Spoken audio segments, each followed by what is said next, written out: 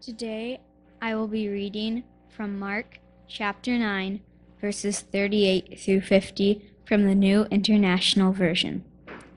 "Teacher," said John, "we saw someone driving out demons in your name, and we told him to stop, because he was not one of us."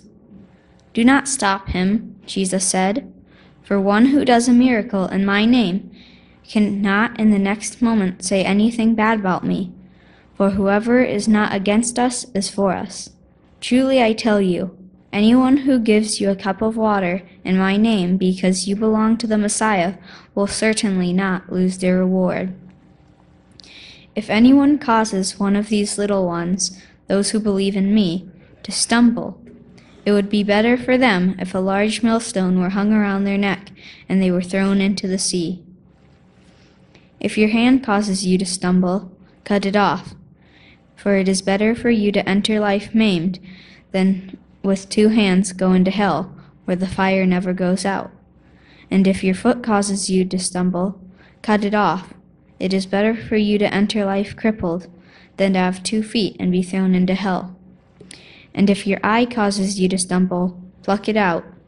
It is better for you to enter the kingdom of God with only one eye than to have 2 eyes and be thrown into hell, where the worms that eat them do not die, and the fire is not quenched. Everyone will be salted with fire.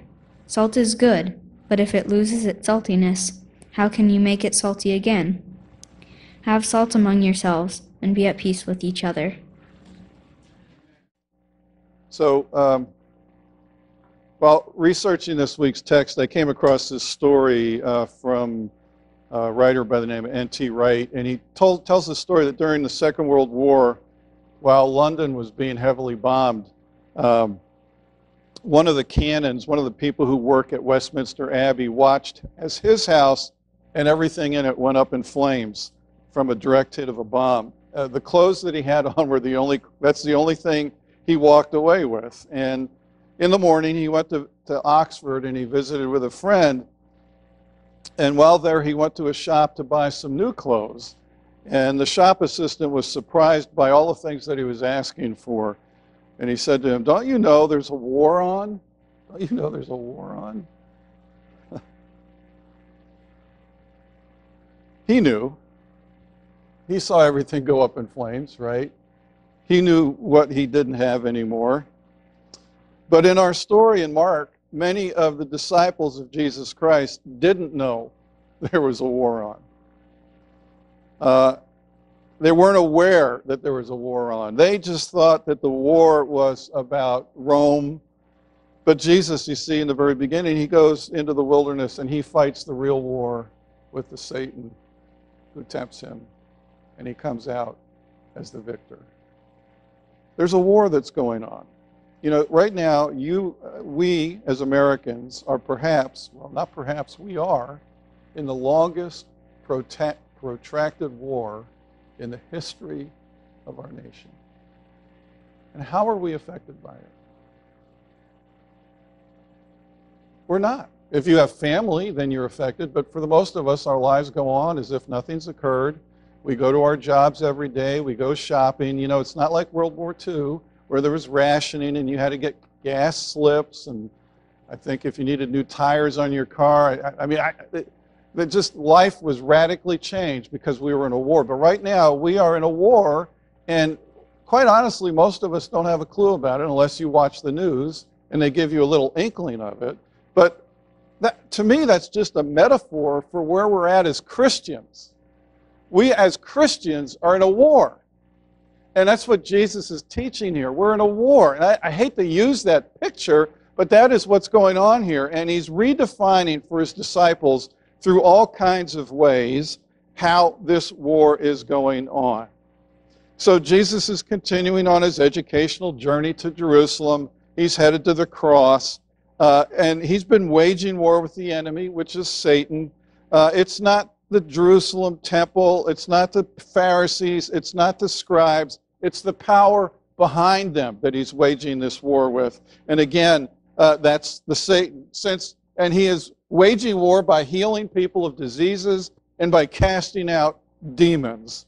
things that his disciples couldn't do. Earlier in chapter 9, there's a section where the disciples attempt to cast a demon out of a demon-possessed boy, but they can't do it. And then Jesus shows up, and Jesus does it with a word. Now, John, one of the disciples, this is the first time John speaks in Mark, points out to Jesus, hey, Jesus, there's a guy over here who's casting out demons, and we don't know who he is, and he's not hanging out with us. We told him to stop, and he wouldn't stop. What do you think, Jesus? And Jesus says, well, if he's not against us, he's for us. If he's using my name, if he's casting demons out of my name, then he must be okay. He is following me. So the idea that we get in the Gospels, you think there's only 12 people who are followers of Jesus. And yet, as Jesus goes around and he does his miracles and he teaches, and technically most of his teaching is with his disciples, but his miracles are to a bigger audience than just the disciples. There are actually people who are becoming followers of Jesus, even if they don't necessarily know what that means. But so I can tell you right now, the Pharisees and scribes who would also practice exorcism would not use Jesus' name to do so, because they don't believe that Jesus is important enough. His name isn't powerful enough to do it. But this individual soul, he knows that in order to get a demon kicked out of somebody, I need to use a more powerful name and the power behind it, so I'm invoking the name of Jesus. This person's recognizing something about Jesus that perhaps even his disciples don't understand, but certainly the religious elite don't understand. And Jesus says, look, you can't cast demons out of people in my name and then turn around and be evil. There's this kind of continuum that, okay, he's using my name to cast out demons. He's okay. He's one of us. He doesn't really say he's one of us, but he's one of us. He says, don't stop him, for no one who does a deed of power in my name will be able to soon afterward to speak evil of me. Whoever is not against us is for us, for truly I tell you, whoever gives a cup of water to drink because you bear the name of Christ will by no means lose the reward. Jesus was teaching his disciples that they cannot control the message of Jesus. Think about that for a minute.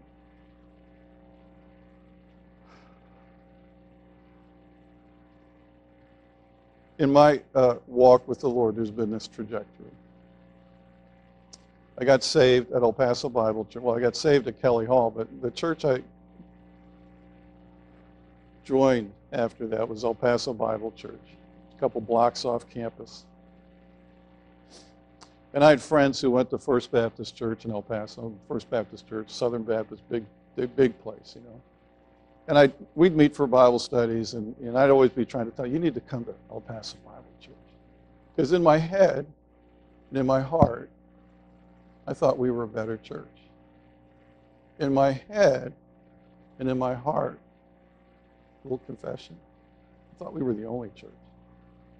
I thought we controlled the message. I thought this was the place. I'm not there anymore. I'm not happy that that's where I was. That's just where I was. And what Jesus would say to me, stop it. You know, First Baptist Church is a great place. People there love me with all their hearts. They're doing stuff down there. Just stop it, Tim. Or the Methodist Church down there on Mesa Street. It's great. It's a wonderful place. It's filled with people who love me. Tim, just get over it. Can you do it? But I'm a control freak. And the disciples are trying to control things. They're trying to control how the gospel lives out. And Jesus says, this is not an exclusive message just for you. This is not an exclusive ministry just for you. There are some people out there who are casting out demons, which, by the way, disciples, you're not doing. You tried, but you didn't do it. And there's other people out there who, quite honestly, they're just going to give a cup of water. Now, what's our church? What's your church? What's your ministry? You know, sometimes we're looking, boy, I wish I was casting out demons. That's awesome. I wish I was healing people of their sickness. That's awesome. But sometimes the reality is God's just gifted you to to give water to somebody. But here's the deal. The casting out and the water, you need to flip it. It's casting out water. One isn't more important than the other. It is all getting done in Jesus' name. And if it's getting done in Jesus' name, then it's a blessing to whoever it's being given to. This is the reality. For us, as Christians and as a community of faith, we need to determine who are we in Jesus, what's the gifts he's given us, how are we going to serve the body of Christ, whether it's casting out demons and being really cool or we're just giving water. Either way, we're significant people in the kingdom of God because Jesus is with us. Amen? Thank you. I wasn't expecting that, but thank you. I like that. In the Old Testament, there's a similar story in the book of Numbers. Of course, when you go to the Old Testament, so here's a question, we kid around in Sunday school. If I ask a question in Sunday school, what's the right answer? Or what's a good answer? Jesus, right, okay. So in the Old Testament, here's an answer. So if you're going to tell an Old Testament story, maybe complaining would be the word that's typically a good answer. So in this story in Numbers, I think it's in chapter 11, folks are complaining, we're sick and tired of manna, we want meat to eat. And they're actually crying about this. Kind of like I am when Claudette gives me chicken, I want red meat. I'm crying because I need red meat. So they're crying that they want red meat, and God and Moses are going to figure this out. But God tells Moses, hey, get 70 elders, gather around the tent of meeting, and he does it. And in that moment, what God does is he takes some of the Holy Spirit off Moses and he distributes it to the 70 elders. Now, here's the problem. There's only 68 actually, because 2 of these guys hung out in the camp. Who knows what happened to them? Maybe they had to walk the dog or I don't know, but they didn't get there in time. But Joshua notices them, and there they are prophesying, and the Spirit's on them, and Joshua tells Moses, you got to tell them to stop. They weren't where they were supposed to be. And I like what Moses says. He says, I wish that everyone in the camp would that all the Lord's people were prophets and that the Lord would put his Spirit on them. God, we worship a generous God. He is generous with his Spirit. Because no one person, and no one church can do everything that's necessary for the kingdom of God. No one person, no one church can do everything that's necessary for the kingdom of God. So, Paul uses that metaphor of the body. We need feet, hands, ears, eyes, all that kind of stuff. Local churches need it for us to be who we can be. We need everybody to be a player. But you know what? In the community of Dubuque, churches themselves could be a lung, a hand, a foot. In this community, God has gifted this community with everything necessary to become, to serve him in the community. If we would just kind of link up, okay, that's a big if, because we're so built in to be like the disciples, to look over there and say, oh, they're not part of us. What are they doing? God is generous with his Holy Spirit. Just looking at a community perspective, some churches can do large public things for God, and other churches are just going to do small private things for individuals for God. One is not more important than the other. They are all the same. They're all ministering in the name of Jesus. But he warns the disciples to not put a stumbling block in the way of others by criticizing them, by not associating with them, by doing all kinds of things. So cooperation and an open mind is what God is doing. To what God is doing seems to be a core value of what Jesus is teaching here. I got my 12, but this guy's over there, he's number 13. 13 doesn't work well, so we won't number him, but he's working for me. But let him go do what he's going to do. So then he comes, so it seems that instead of looking at others on the outside, Jesus then turns it to say, okay, you're all upset about what this guy's doing, and you don't know who he is, but he's doing something in my name. More important, disciples, Christians, church, look at yourselves. Look inward. He says here, if your hand causes you to stumble, cut it off. It's better for you to enter life maimed than to have two hands and to go to hell, to the unquenchable fire. And he goes on and just says hands, foot, eye. Cut it off, poke them out, whatever it is. It's better to be maimed, have one eye, whatever, than to sin. And Jesus is just pointing out the seriousness of the war that you and I are in. The reality is that out of our hearts comes a lot of lousy, dirty, filthy stuff that we need to do self-assessments about and get serious with God about, because it's easy, and that's hard, because it's easier for us to look at somebody else and point out how they're wrong instead of looking at ourselves and pointing out to ourselves and admitting to God, oh my gosh, the fact that I even think that person's wrong is really coming, that's a problem I got.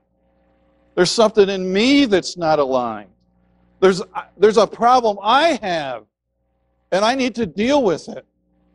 That is an important thing that I think Jesus is talking about. He's not telling us to physically cut off arms or hands or feet, even though I got to tell you, in the early church, there were people actually doing this.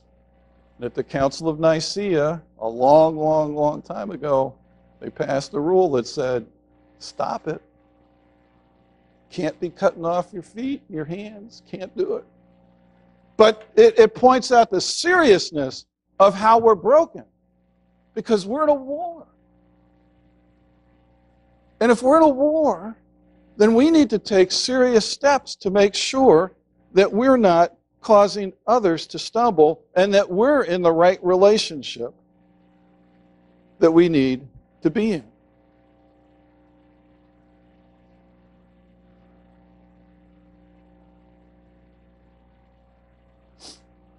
So what are these three things that he talks about? There are a number of things. They stand for all kinds of stuff.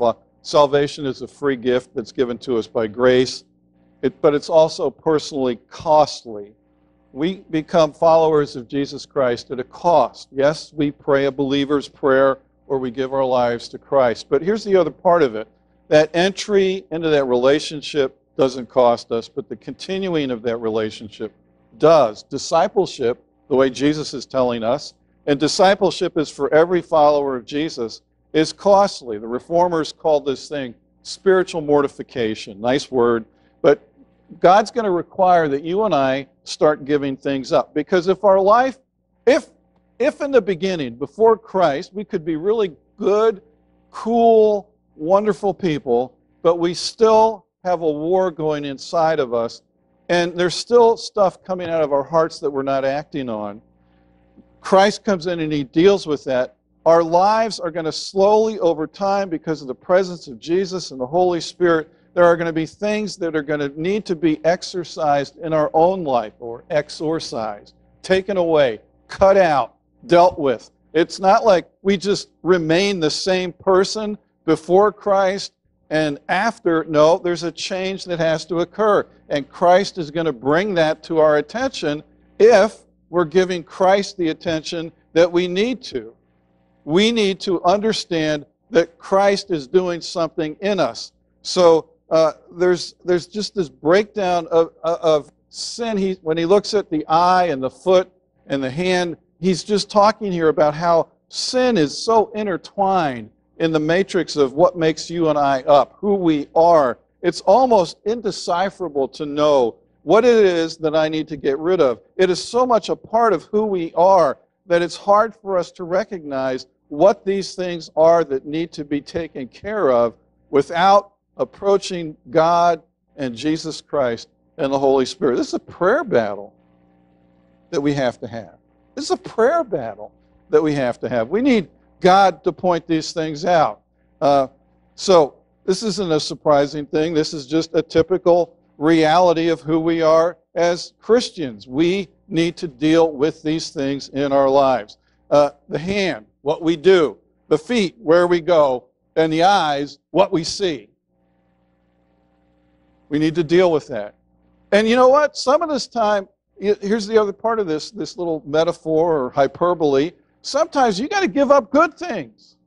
Can I just say a hand and a foot and an eye? Those are good things.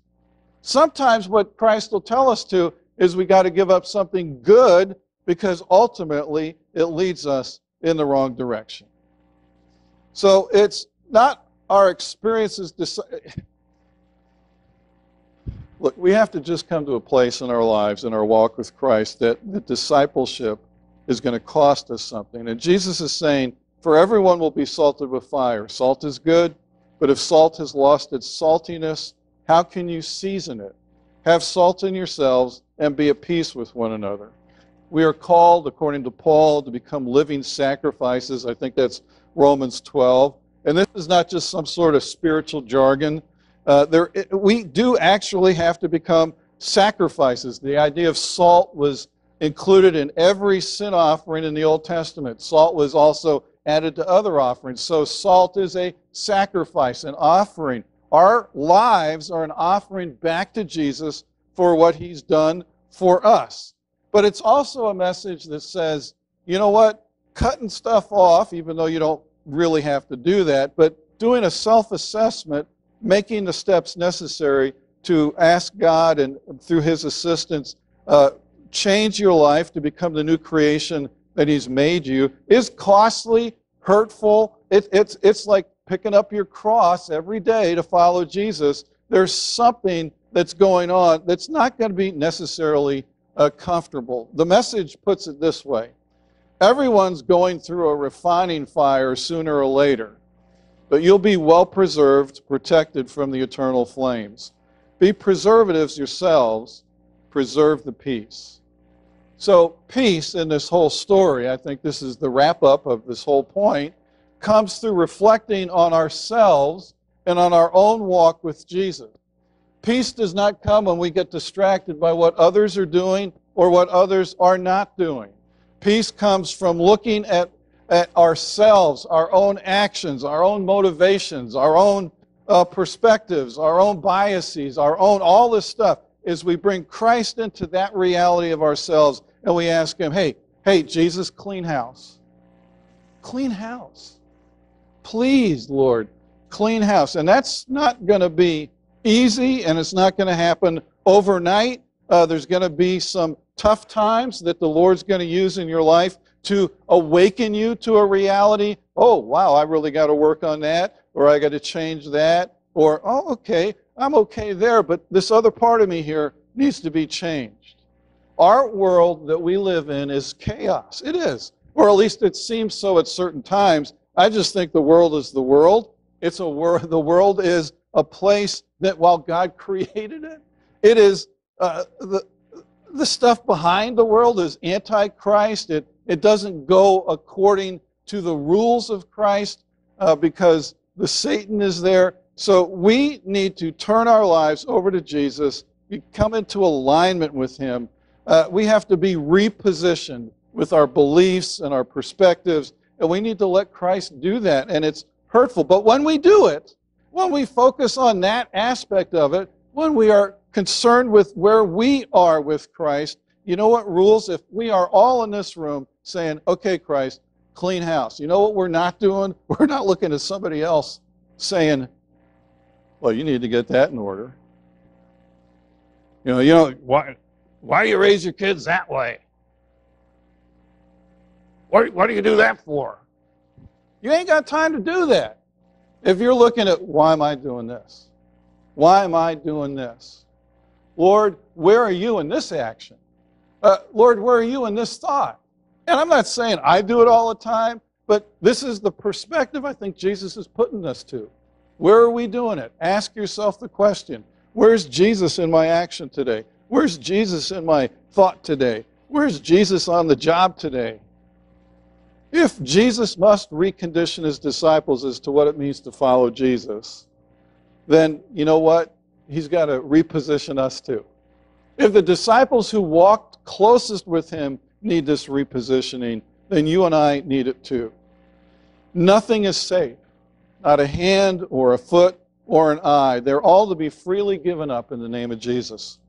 So just a few Pauline texts here. Colossians 4:6. Let your speech always be gracious, seasoned with salt, so that you may know how you ought to answer each person. Or Romans 18:18. If possible, so far it depends on you, live peaceably with all. Or 2 Corinthians 13:11. Finally, brothers and sisters, rejoice, strive for full restoration, encourage one another, be of one mind, live in peace, and the God of love and peace will be with you. And lastly, 1 Thessalonians 5:13, live in peace with each other. Live in peace. Find peace. If there's a boundary to the church, it would be that the church has peace. When we don't have peace, I just say we're not the church. Because we worship the God of peace. Does it mean that we all, I know he says one mind, does it mean that we all think the same way, vote the same? No, that's not what we're talking about. We find our peace in Christ. As we get to know him, we experience peace. And as we get to know others and how they know him, we experience peace. So what I'd like us to do for closing here is I'd like us to stand and I'd like us to read the Apostles' Creed because it is an attempt of the early church to have peace. The worship team can come up while we do this. I know we're a non-creedal church. It's in our bylaws. Baptists are non-creedal people, even though there's a thick book I have of Baptist creeds. This is the simplest, oldest creed that the Christian church came up with to try to finalize or at least come to some kind of union about what it means to be a Christian. Other than the scriptures, this is an attempt to distill what the scriptures teach about God and Jesus and the church. And one more thing on this, if we can. In my spiritual retreat thing, we're learning a song called This Is What I Believe. And we sing this song and then we do this reading of the Apostles' Creed.